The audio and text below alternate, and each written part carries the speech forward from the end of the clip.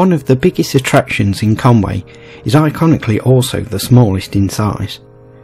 In a town packed with ancient buildings, this house on the quayside, reputed the smallest in Great Britain, is only 72 inches wide and 122 inches high, and was occupied until May 1900. The last person to live in the house was a fisherman named Robert Jones, who, in his young days, stood at 6 feet 3 inches tall. He paid a weekly rent of 1 shilling.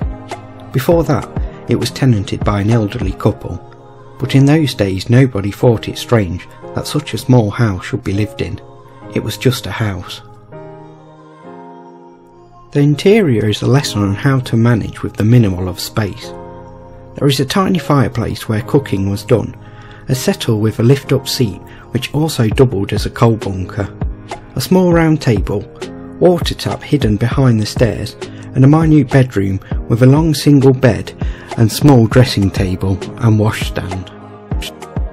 In 1900, the house was condemned and due to be demolished, but evidence was found that it was indeed the smallest house in Britain and was thus spared.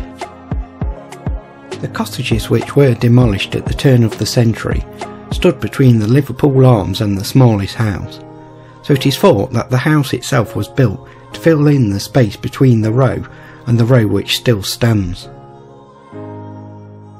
Over the years, countless people from all over the world have visited the house and have marvelled that it was actually lived in.